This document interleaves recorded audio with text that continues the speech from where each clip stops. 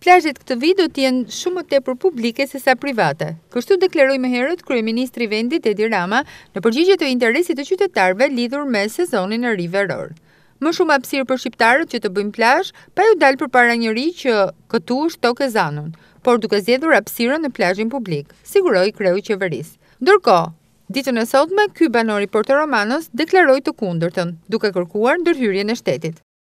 Problemi është në Porto Romano, aty në plazh e kanë zënë skolina, e kanë bërë gardë sikur e kanë pjesën e babait.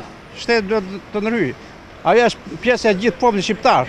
Jo vi unë e zë pjesë ime, kjo prona ime. Ato shteti duhet të ndryhej. Qytetari denoncon një tjetër realitet. Ai thotë se hapësirat publike për plazhe në zonën ku banon mungojnë krejtësisht. Jo, ka hapësira publike? Nuk ka fare, hiç fare.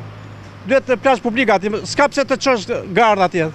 Tërkaq, ditën e mërkur, u mblodh në Golem task forca për turizmin, ku ka qenë i pranishëm edhe ministri i turizmit dhe mjedisit Blendi Klosi. Gjatë fjalës së tij, ministri Klosi theksoi, 80% e plazheve do të jenë private dhe 20 publike. Raporti i ndarjes së këtyre hapësirave është përcaktuar me vendim të Këshillit të Ministrave dhe është i njëjtë me ato të një viti më parë.